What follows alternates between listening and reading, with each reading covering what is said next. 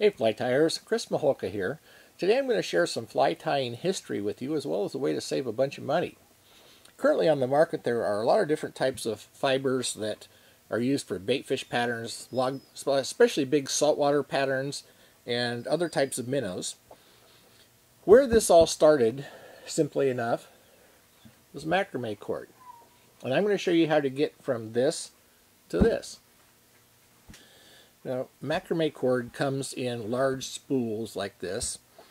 The main brand is called Bonnie Braid, and you can get it at most craft stores everywhere online in probably 60 colors or something.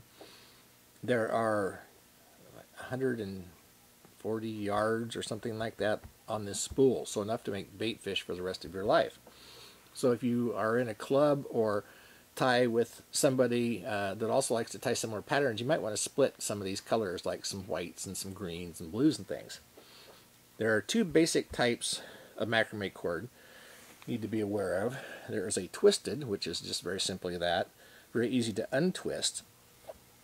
But I have found that this one is also very hard to brush out and make straight. So what I like to use is the braided, like you saw on the big spool.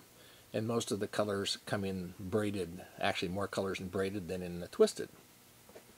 To turn this cord into your fly tying material, a couple things you'll need. I like zip ties. You can also use twist ties, they're just not as secure. And a good stiff brush, and it has to have straight bristles. You can't have the little knobs on the end because those will hang up and be really tough to brush. So all we do is we take this cord and we separate it into the bunch of different strands. I think there are 8 strands in a cord on this particular one. Just pull out, and I'm going to pull 4 because if you do them in smaller bunches it's far quicker and easier to make material. Yep, that leaves us another 4 in that one. We'll just take those, kind of gang them together and go about to the middle, and I'm going to zip tie them. Small zip tie so it can pull really tight and hold this into a good cluster. So we'll get the ends about even, and then we're going to zip tie it. Pull that zip tie really tight. Now all you have to do is take our stiff bristled brush and brush. If you pull some out long, you can pull it back on the other side or just trim it off. If you get knots in it, it's best to just cut the knot out at the end where it brushes out. That helps things get straighter all the way down without hanging your brush up.